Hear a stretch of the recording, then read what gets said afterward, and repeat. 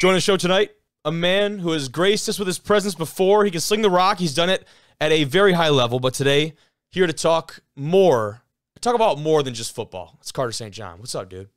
Absolutely. How are you doing? Thanks for having me on again. Hey, glad to get you back on here whenever I can find an excuse to do so. Today just happened to be a really easy reason to get you on here because you've got such an awesome thing going on. And I guess before I just babble on about it, you tell me about QBs versus cancer and everything you got going on over there. Okay, so the idea is QBs versus cancer is I tried to reach out to, I believe it's 242 Division III teams. Wow. Tried to reach to all of their 242 quarterbacks, starting quarterbacks for each team. And it was kind of hard just because through Instagram and Twitter, you have to be following me back. Otherwise, it goes to the little request box. And so a lot of the guys still were able to see it. And so the idea is Division III quarterbacks host kind of a training session, however many training sessions they want, for high school kids, middle school kids, whatever age they want to work with, for $25 a session.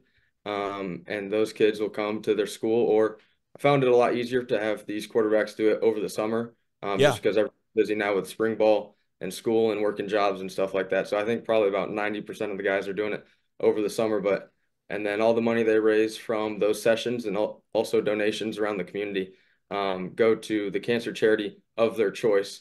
And so I think my idea in my mind was to have them pick a cancer society that's near to their school, just so it's more local and those people near them kind of feel those benefits more. But again, we're trying to raise money for cancer, so it doesn't matter where you're sending the money as long as you're sending money to help the cause. And that's kind of what I got out of it too, was like, this is something you can make it as personal as you want to make it, right? You've got someone in your close friends or family or community that's affected by one of the many forms of cancer out there, then this is your opportunity to get out and to really feel like you're making that difference and kind of do something. Because I know that's something that's very difficult. And as someone who, my mom just had surgery to remove carcinoma, a certain kind of breast cancer last week, and that's something that it's very odd when she gives me that news and I'm sitting there, and I'm sure so many people have been in these shoes before me, and it's like you feel helpless and there's not really much that you can do. So this is, in my opinion, just a great way for these guys to take something they're already doing and, one, to raise money towards a fantastic cause, but two, to give back to other people and to pass on their skill sets in a game that has brought joy to so many people. So bravo to you, dude. This is awesome. I think it's such a pure idea, but you and I got chatting before this about, even when you have an idea like this, there are so many little pieces and things fundamentally that you have to set up. This is not something that you thought about maybe over the weekend or over spring break. This has been sitting in the back of your mind for a while, right? Yeah, so I really kind of thought about it over the offseason, really kind of as soon as we lost in the playoffs, but it's just something I think thankfully, in the Mount Union win, a lot of people kind of realized where Alma is and kind of looked more into it. And I kind of want to use that platform of, like, maybe people will know who I am. And so if I reach out to more people, they'll be more enticed to kind of come along with me and try to help out a lot. And again, I can't say it enough that all the guys that are helping out, I believe I counted 29, maybe 30, including myself. I'm not great at counting, but I think that's what I had so far. And so I wouldn't be able to do it without all of those guys. Yeah, and it's awesome. I've got it up here. Your website, you display each and every quarterback right now that is currently signed up and available to give some of these sessions. But man, you've got a good number going on right now. What was the initial feedback like? What have the responses been like from the guys who I would assume have been all about this movement and really excited to be a part of it? Yeah, initially I started just talking to the MIAA guys, just to kind of feel out what they thought. And a lot of it was just, hey, I'd love to do this. Please get me involved and, let me know about the next step. Everyone's been super positive about it. Even guys that say no, it's just, they're too busy. They can't take time out of their day to, that sounds bad, but they can't, they're just way too busy with everything. I get it. No, I get it. It is a lot of time to take up, but I really appreciate everyone that, like, even if you say no, I really appreciate your support and stuff like that.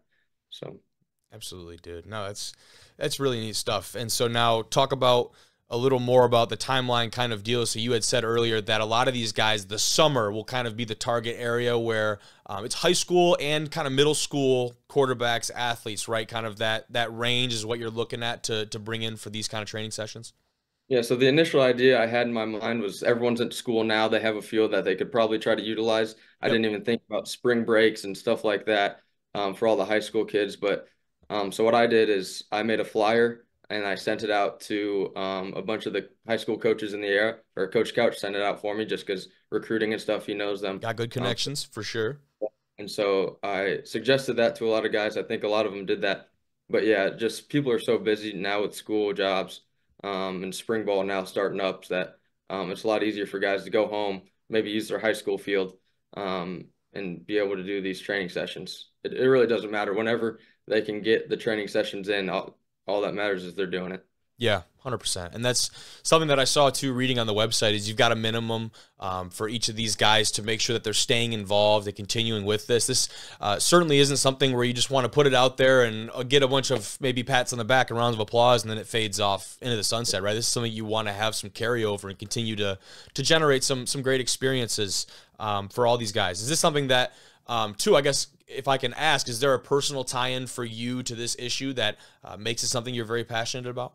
Yeah, so it all began. Alma played Kalamazoo in a cancer game, which I'd never done before. I guess Coach Couch, I think, did it a ton at Romeo when he was the coach there. And so what Alma did was we donated all the money that we raised because we got new jerseys that we were able to have on the back of them the name of someone we wanted to play for that had cancer. That's awesome. Um, and so I played for my good friend Todd Kelsey that had cancer in high school. He's one of my best friends in high school. Thankfully, he actually beat it and There you go. is. At a boy. But also, so that came from that, but also just seeing how many people cancer has obviously impacted was just kind of terrible just to see about how guys on the team could pick from 4 to 5 people they were having to play for. And along with Man. that, Yeah. my grandpa passed away from cancer last year. And then one of my old basketball coaches, Steve Ernst, who actually went to Alma, played basketball there, Man. is still battling right now. He's putting up a hell of a fight right now. So those were the main 3 people that I really wanted to start this for. And just obviously the cancer game kind of sparked it. And also kind of on a more positive side, I know that's kind of hard to talk That's about and real, stuff. though. It's real. Yeah, absolutely. But just as Division 3 athletes, kind of like what you're doing, I'm trying to gather people that may not be the Division 1 level. They're kind of a brotherhood between the Division 3 level and also just quarterbacks in general. I wanted to get us all together, do something good for these high school and middle school kids, and raise money for a good cause. 100%. I had the chance to be a part of a few of those games in high school. That was something that we did it with multiple teams. It was typically against our rival Clarkston, and that was like just a great example of. I don't have any friends at Clarkston. I don't know, you know what I mean? Like nothing, but you come and you play that kind of game, and it's like everyone who shares that experience being a part of a game like that. And like you said, when you have a guy on the team, multiple people on the team, that they have to go home and pick, I've got X amount of people affected in my life by some type of cancer, and they have to actually go make a decision on whose name they have to wear on their back. When it came to that game, what was really special is you had guys that, say, one person was very fortunate and didn't have anyone that in their immediate like friends or family group, whatever, that was affected.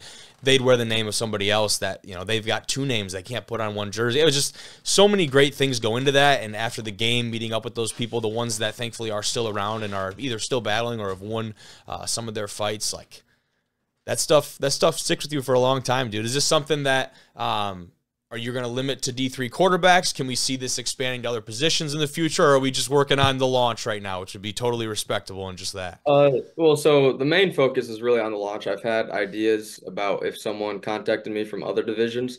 Honestly, it's kind of a lot on my plate, so I would encourage them to try to do something similar. Yeah. Um, just because there's a lot of stuff that goes into the day-to-day. I have to remind myself constantly, I'm a student athlete. I have to worry about school and then football Hell and yeah. then project together. But and then also with the other positions. A guy at Platteville, a receiver, Brant Stair, I hope I'm saying that right, actually contacted me. And I think him and Nathan Shackelford from Platteville are going to work together on combining receivers and quarterbacks. I think the idea was a quarterback can bring a receiver for free if he pays the $25. And then if a receiver around the area doesn't have a quarterback, he will then have to pay just $5. Or sorry, I messed that up. If a quarterback brings a receiver, $5. There And you then go. yeah, so receivers only have to pay $5. Yeah, and that makes a lot of sense, right? Because what good is at least I'm not a QB, but what good is a quarterback training session with nobody to throw to? You know what I mean? So that goes hand in hand, and that kind of environment you're making. Also, you're positively affecting more people, getting more people into the fold. That's a great idea, dude. I love